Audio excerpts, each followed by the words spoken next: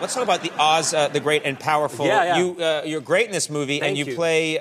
It's fascinating because you play Finley. Yeah. A flying. A flying monkey. Flying monkey. Yeah. And I didn't know what to say ape, but he's a monkey. He's a monkey, yeah. There's scary baboons, but Finley is the cute, adorable little monkey sidekick to James Franco's character. And what's great, and I was telling you this backstage, is your personality really comes through. Obviously, there's a lot of like CGI involved and everything, but you get to be funny your way as Zach Braff, and you were really cracking me up in the movie. Thank you so much. And that was what was so fun about it, is, I've never been in a big blockbuster movie, CGI movie like this with all these effects, but Sam Raimi, our director, really let me improv and bring my own humor to it, and so a lot of those jokes that I made up with James Franco ended up in the movie, and it was awesome. That's fantastic. Now, was it difficult for you to shoot this? Because people have been asking me this all week. The movie was such a hit across Earth. All the questions people are asking are like, how was this done? Because I wasn't just in an audio booth.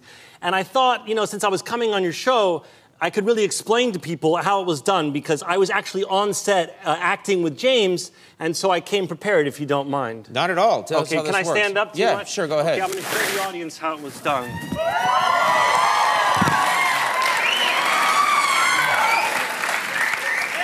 Okay, now that's not...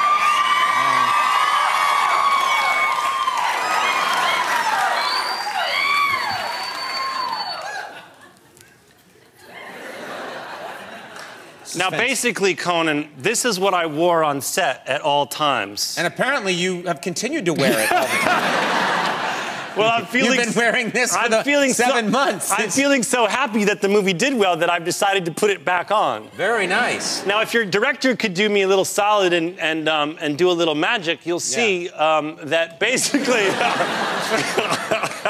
This is... I love the idea that... This is...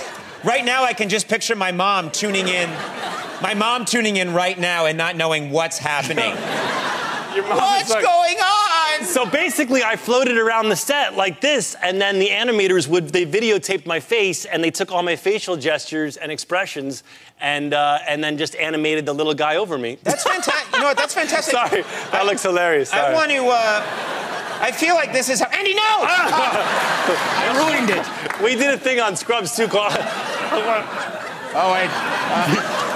Well, that's starting to look pornographic. It's starting weird now. I don't know what's happening. I don't know why I went down that way. I'm sad. Look at this.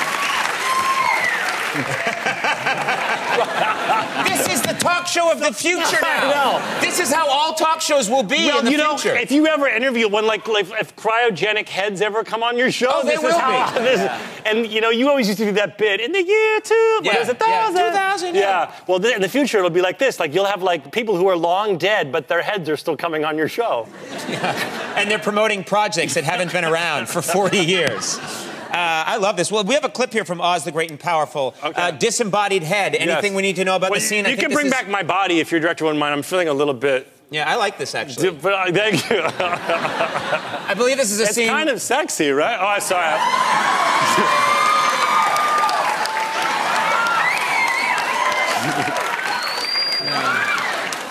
Sorry, I was covering it up in case I had a moose knuckle.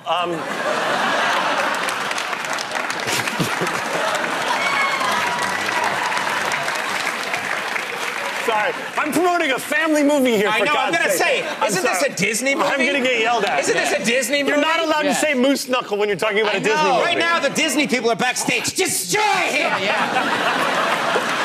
He has displeased us. He's no longer an open member of the Disney community. Someone he showed his package. Someone at Disney definitely is concerned about me saying moose knuckle.